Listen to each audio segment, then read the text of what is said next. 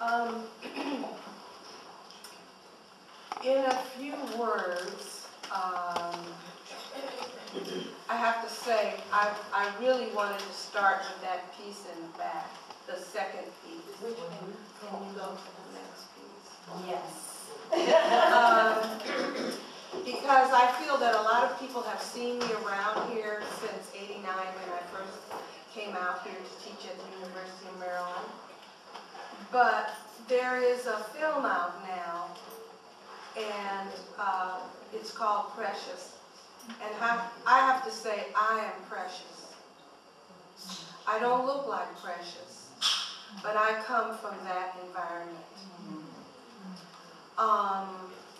I'm just now coming out of it after years of therapy, several doctors working with me, which I was ashamed to talk about and didn't want to reveal to anybody. There's so much stigma attached to depression and just plain meanness that comes from slavery with the master. You've seen, I know everybody has seen The Mother in the Store. And this is another side of our womanhood that we have to really kind of watch and not buy into. Because we've all seen the parent on the bus saying, if you say another word, I'm going to beat you in the head. Or I'm going to slap you, better shut up. The harsh tone from soft lips of a mother to a child who might not even be able to comprehend what is going on, doesn't understand that their crying is taking the parent somewhere else. But this piece is the first piece that I revealed to myself the environment that I was living in. So from that time on, my work always involved things that happened in my life, things that happened to me, things that I saw around me. But because I've had this thing going on since I've been about 12 years old, the art that my mother gave me to put me in a certain part of the house. I guess some of you who are a little older remember sit in the corner. You go over there and sit in the corner, and it was like a little triangle, and you couldn't face out the corner. You had to face in the corner and look at the wall. Well, what I didn't realize was that my mother was protecting me from elements in the house.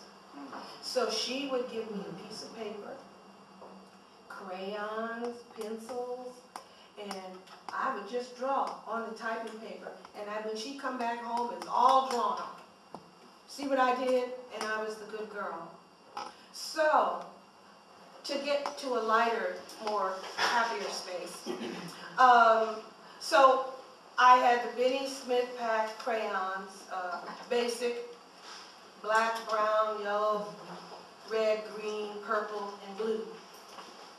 And so most of the work you see has those primary colors, because that's my rock, my ground. I've tried to work with colors like Joyce here uses, but I can't mix them. My mind doesn't see them.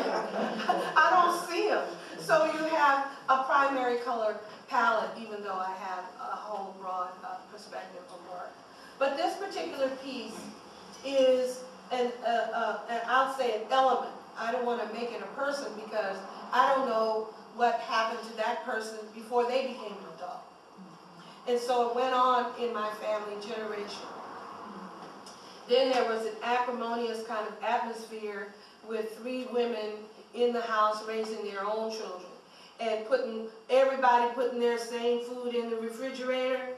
This is my milk, that's your milk, and there is no our milk. You understand? So everything in the house, it was like, it was rough. And I was petite, I'm not petite now, but I was tiny, 110 pounds, and when I was younger, I was so small that they put me on a soy food diet to make me gain weight, because I weighed 98 pounds for a very long time. So what you see here is me crying in a pool of tears. And like this green kind of monster, whatever that environment was in the house, is like on my shoulders. And then here's the female with the hand on the hip. And you know it's coming down. When the women start putting their hand on their hip, it's coming down. But within the family, with all of the women, I lived in a very matriarchal house. And you know, it's hard enough for 2 women to get along. But for 5 women to get along, in the same house, everybody using the same washing machine, and, you know, 1 bathroom, and, you know, it was all tangled up. But somehow, to talk about mothers in the title of your show, my mother was a very brilliant woman, and she knew that I loved to paint and draw.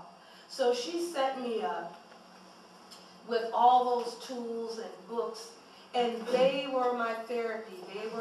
That was my way out.